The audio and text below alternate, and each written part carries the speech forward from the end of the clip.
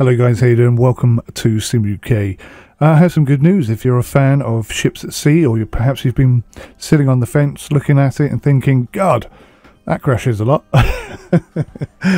Yeah, we've been struggling as content creators, especially trying to deal with the number of crashes that the game has been having.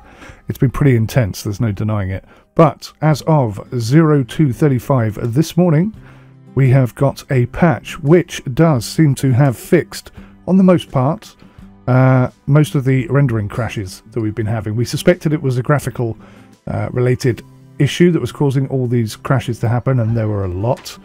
And I can confirm, I streamed today for 3.5 hours, and it didn't crash at all during gameplay. It did crash when I shut the game down, but by that point I'd saved, and everything I was hoping to do in the day had already been done and saved. So fingers crossed that will load up tomorrow, and I'm sure it will. So yeah, it seems much more stable. Previously it was crashing pretty much every time I dropped a line and tried to pull it back in, so that's really good news.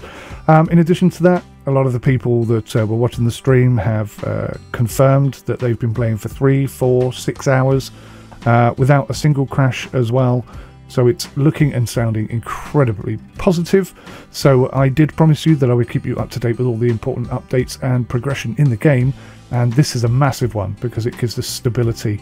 I would very much like to see, moving forward, if the devs watch this, the ability to have a beta branch so that we can keep this stable platform there for anyone who wants to play the game and they want to progress their career, etc.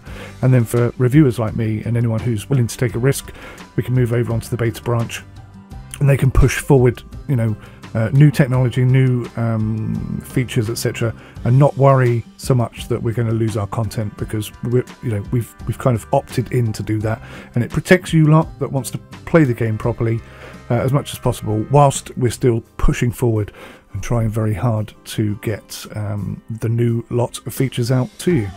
So there you go, really good positive news, and hopefully that will at least tick a little box on the wish list of many of you out there who have been sat on the fence and thinking, seems a bit early access for me. So it is now, seemingly, having tested quite hard today, a lot more stable. So it's definitely more playable now because it's not crashing half as much. Well, not even a tenth as much as it was before. Thanks for watching. I'll see you in the next one. Stay tuned for more information. Till then, take care. Goodbye for now.